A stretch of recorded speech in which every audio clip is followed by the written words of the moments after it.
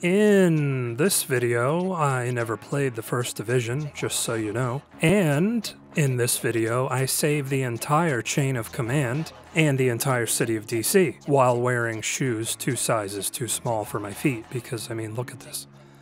I mean, look, everything else is in proportion, but then the shoes are like kind of small. Like these are kids' shoes. Are these women's size 8? What is this? Would you like to know more? How about...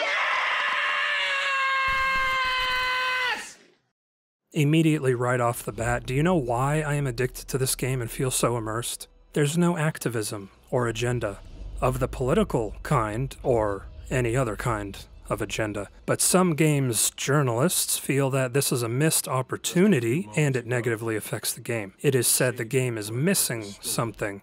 Except with the absence of any direct political correlations or commentary, the game can actually be more evergreen. Evergreen means content that is not time-specific or time-sensitive. It's always fresh or watchable and playable in this case. It's not a holiday special or something seasonal. Plus, the focus on the game obviously shines more on the gameplay and the loot, etc. Would any game really be better if reactions to the game and the gameplay experience included constant reminders to be woke, or having exposition written by political activists who, most likely, as history has shown, won't even buy or play the game? Of course not. Would you like to know more? That's the rant out of the way. This game definitely has in-depth and satisfying world building and incredibly detailed environmental storytelling. There is an abundance of detail in the environment and throughout the entire city of DC. It's almost a sensory overload at times, in that I mean, it's realistic enough that, I mean, my God, what an incredibly grim and depressing sight this game illustrates. This game illustrates possibly the most grim future landscape I've ever seen. It's like the detail and realism factor of Dying Light on a much larger scale. That's my opinion, at least. There are body bags everywhere, littered everywhere. Every single one of these body bags is a grim reminder.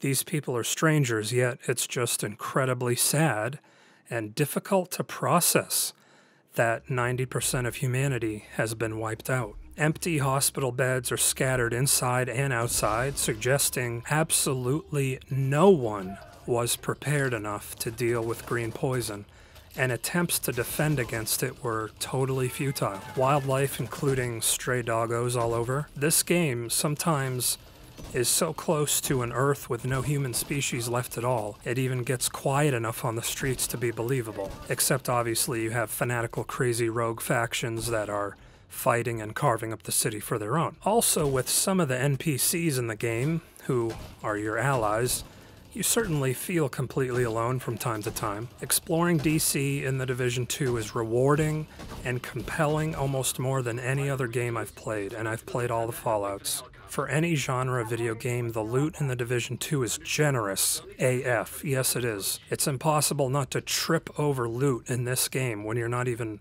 trying to loot. This game's loot system is Toys R Us or Circuit City going out of business sale style. I mean, really. Rest in peace, Toys R Us. I will never grow up, and I will always be a Toys R Us kid. The combat is fluid, it's easy to pick up and master very quickly. There isn't as much combat variety as an MMORPG, but that would be totally unnecessary. The combat is varied enough that progressing and experimenting with combat styles in this game can change your gameplay quite a bit. There is plenty of motivation to do projects and consistently improve settlements and liberate more control points. You as a single player really are, and you do feel like the savior of a whole city. Would you like to know more? Some problems arise during the end of the main story missions for me. There is a lack of closure and information at the end of the game. It's altogether kind of anticlimactic after the defeat of every stronghold. What was the significance of every boss? That was only paper thin, really, in the game. You could easily sweep every stronghold not caring or knowing anything about your targets. Also, the motivation for killing almost thousands of each faction was not enough, especially since 90% of the rest of the world is already dead. I don't want to kill any more people at a certain point. I know this is a looter shooter, But at a certain point, I don't want to kill any more people in this scenario or in this world. Why couldn't I recruit anyone from a faction to rejoin civilization or what remains of it at a settlement or a control point? I couldn't bring anyone from a faction to a settlement and change their mind to help the residents at all? Apparently not. I just have to mow down somewhat arbitrary enemies for somewhat arbitrary reasons so that DC feels even more like a ghost town. The sense of any timeline for the backstory is sort of convoluted and not illustrated well enough in the game. Obviously, in the Collapse and in Tom Clancy's universe from his novels, any timeline could be explained perfectly since there is way more time and information in a novel to do so. I just found myself frequently wondering, how the hell did it all go this wrong in only 7 months? I get Murphy's Law, okay? I get Murphy's Law.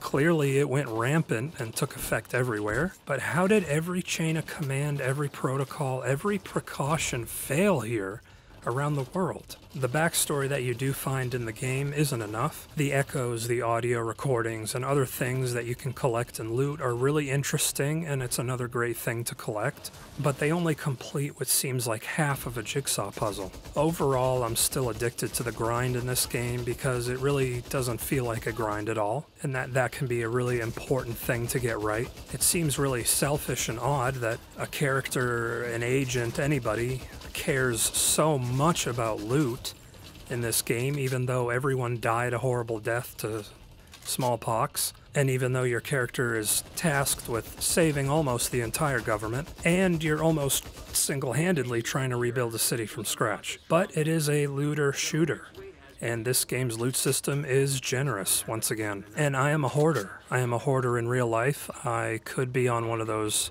hoarding TV shows. So I'm going to collect the loot in this game, and I'm going to take anything it throws at me. So thank you for watching. Stay tuned by hitting that sub and bell button, and I'll see you in my next video.